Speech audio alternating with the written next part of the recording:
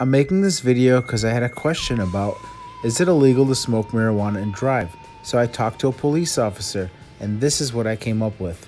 Okay, can you go to jail if you smoke and drive Using marijuana. only if you admit it, or they catch you with physical marijuana in the vehicle? If they don't find any marijuana in the vehicle, they can't prove it.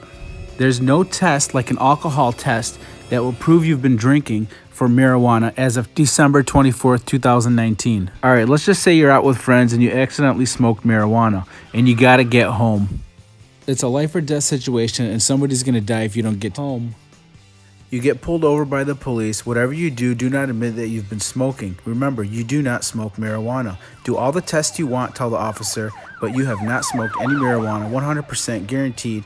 The officer will have to release you and you'll be on your way. He might be pissed off and give you tickets for other things, but it will not be for driving under the influence of marijuana. If he tries to write you a ticket for that, you hire a lawyer and you will beat that any day in court. Just so you know, as soon as you admit that you've been driving under the influence, that'll cost you 10 grand. Peace out. And if you learned anything in this video, all I ask is you give me a thumbs up, leave a comment if you got something to say. I'd like to hear your input.